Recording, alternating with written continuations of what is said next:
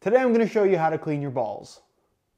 What's going on, guys? Josh from soccerreviewsforyou.com bringing you a video today to show you the best way to clean your ball if it's covered in turf stains. If you guys do end up enjoying the video and perhaps want to see more tutorials on the channel, don't forget to support this one with a like. And if you're new here watching for the first time, don't forget to hit that subscribe button along with the little bell notification for daily videos on all the latest and greatest soccer gear. This is a high-vis Nike Ortem 4 match ball. It's supposed to look like this, but after about 3 months of using it exclusively on artificial grass, it now looks like this. The reason why this happens is because of all the little black pellets scattered throughout an artificial grass playing surface. Over time, the rubber tends to stick to the ball and you end up with this darkened, almost black color. This is a high-vis yellow variation, so it looks a little bit brighter than a white ball would look. But as you can see, it is very, very dirty, and we're gonna do our best to try and clean it off, or at least I'm gonna show you how I would personally go about cleaning this without damaging the ball and still making it look as close to new as possible.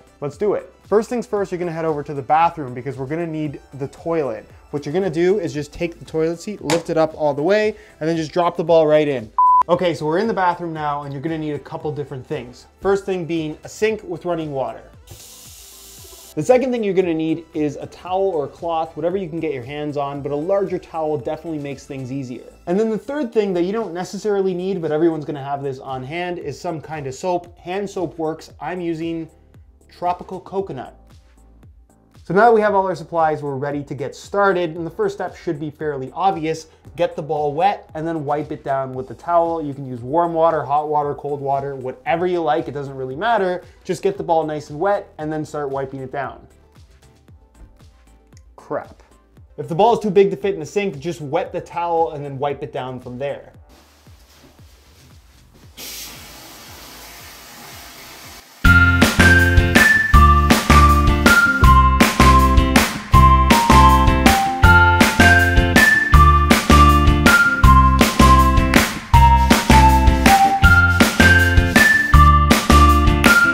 So you can see already with minimal effort, the ball is significantly cleaner. Just take your time. It's gonna take a little while to get all the way around the ball. Just scrub it down as best you can. So I've scrubbed this ball down for about 5 minutes now, and you can see it's definitely a lot less black. There's more yellow, there's more pink, there's more orange. You can see the purple now a lot more clearly, but it's still covered in all kinds of black marks, some of which are scuffs and some of which are stains. How can you remove these? Well, I have the secret, and it's in this drawer. This is called the Mr. Clean Magic Eraser. How does it work? It's magic. It says it in the name.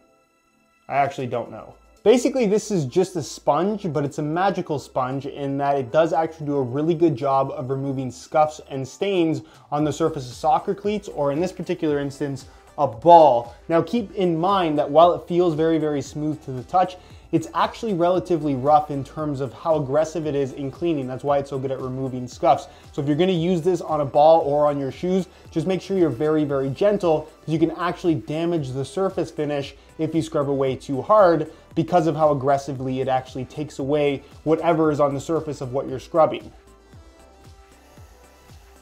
So you can see, and I'm gonna clean this little panel. I got the magic eraser a little bit wet. I'm just gonna lightly start scrubbing it.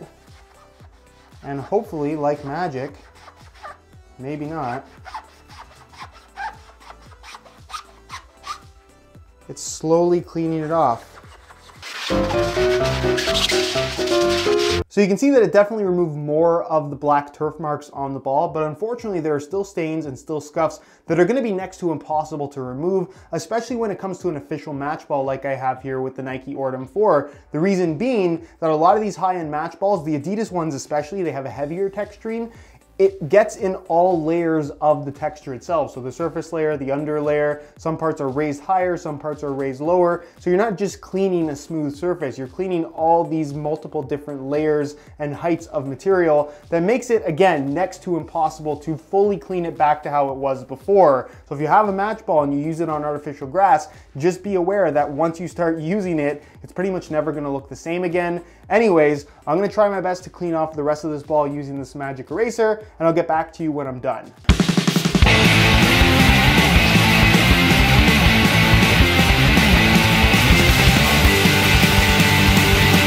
I'm just gonna wipe it down one more time with the towel and I'm pretty much done. And here is the final product. You can see it's a lot brighter. It's definitely not perfectly clean, but it now looks like a high-vis Ortem 4 rather than a high-vis Ortem 4 covered in what looked like black paint almost.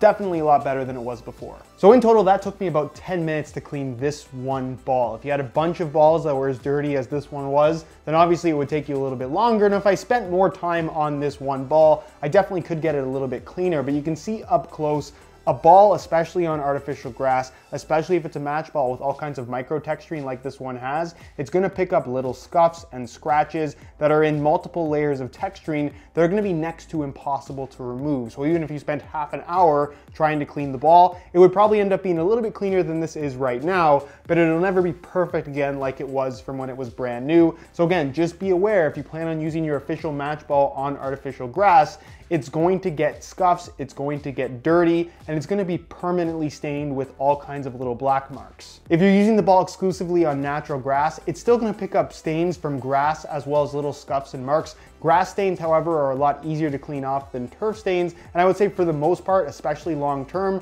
the ball itself is going to look a lot better if you regularly clean it versus using it exclusively on artificial grass. Also be aware that if you are using your match ball on artificial grass, because of how abrasive the surface is, it does have a tendency of actually rubbing the colors and graphics off the ball. Now to be fair, this Ortem 4 has actually fared pretty well. I'm kind of surprised, but a lot of Adidas match balls especially, I've experienced this myself and I've noticed a lot of other match balls that I've seen that get used on artificial grass regularly, the graphics almost wear off completely.